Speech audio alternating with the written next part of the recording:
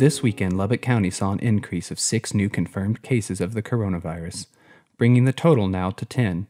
Catherine Wells, Lubbock's Director of Public Health, says that all 6 new cases were confirmed through the UMC drive-through screening site.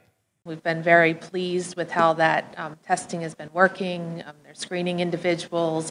If they meet criteria, they are putting them through for the complete testing and then sending those to a laboratory in Austin. And we've been having turnaround times in about 24 hours. Wells says that UMC has tested 455 in the community so far, and that 30 tests are still awaiting results, but are expected back on Tuesday. Mayor Dan Pope said that the community can expect further clarification on the governor's order early this week.